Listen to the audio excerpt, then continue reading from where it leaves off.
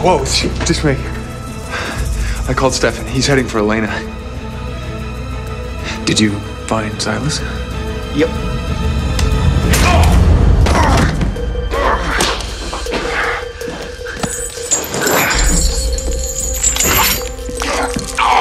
Damn it, it's me! No, you're not.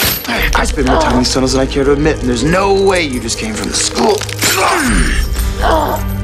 Your mind games don't work on me, Silas. I may not be able to kill you, but I will stop you.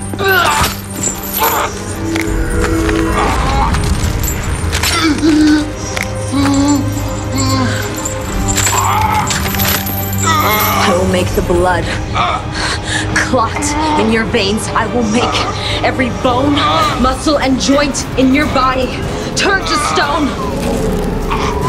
You won't have power over us anymore.